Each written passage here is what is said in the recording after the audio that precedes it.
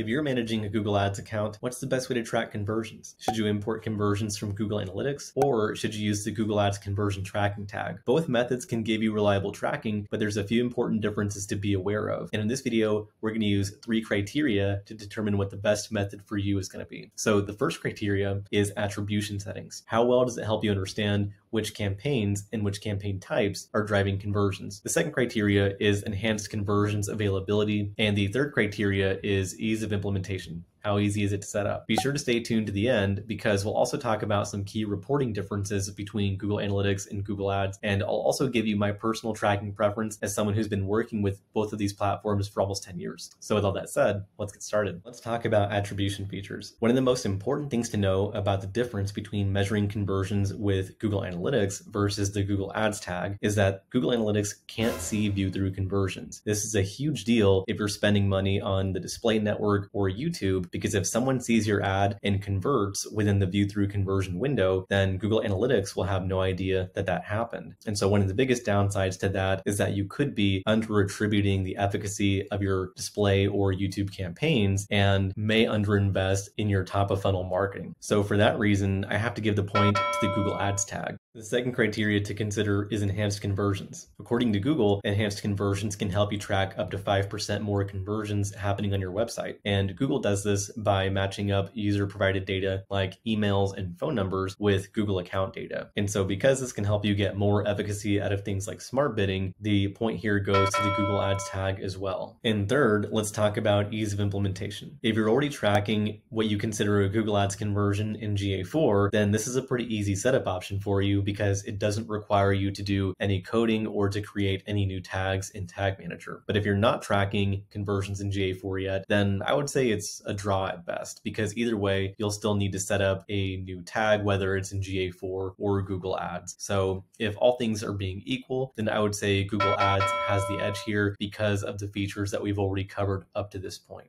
So now that we've covered the differences in tracking conversions with GA4 versus Google Ads, it's important to note that you can and probably will see differences in how the same conversion is reported between Google Analytics and Google Ads. So the first thing that we've covered is that you will probably see differences if Google Ads is tracking view-through conversions, because those won't be captured by or reported in Google Analytics. The second thing to note is that Google Analytics and Google Ads count when a conversion happens at different times. Google Analytics registers a conversion at the time that it happens, which sounds pretty straightforward. But Google Ads, on the other hand, attributes a conversion to whatever ads led to that conversion. So for example, if someone clicked on one of your ads yesterday and then they came back to the site directly today and then processed a conversion, then Google Ads is going to log that conversion as having happened yesterday, because that was when the ad click that led to it happened. So based on the score and where we're at by this point, you can probably tell what my personal preference is also. It's the Google Ads tag. Because of features like enhanced conversions and being able to measure view-through conversions, I find that the Google Ads tag just gives me much more accuracy when I'm measuring campaigns, especially if I'm working with someone who's running campaigns on display or YouTube.